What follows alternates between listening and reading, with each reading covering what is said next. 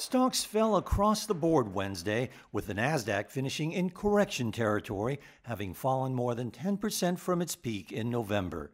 The Dow, the S&P, and the Nasdaq all ended at the day's lows, losing 1% after a choppy session. Investors continue to fret about higher Treasury yields and the Fed tightening monetary policy. Summit Place Financial Advisors, Liz Miller. We've been up and down all day. This is clearly a market that's trying to figure out its direction. We had huge gains last year, but in fact, they were very narrow gains. Wednesday's weakness came even as companies reported positive earnings, such as Morgan Stanley and Bank of America. Unlike most of their peers, they bucked the trend by reporting rising profits that beat expectations. The deal-making boom boosted their bottom lines. Morgan Stanley rose 1.8%. B of A gained 0.4%, but other bank stocks ended lower. Procter & Gamble was the Dow's top gainer, up over 3%. The consumer products maker raised its annual sales forecast.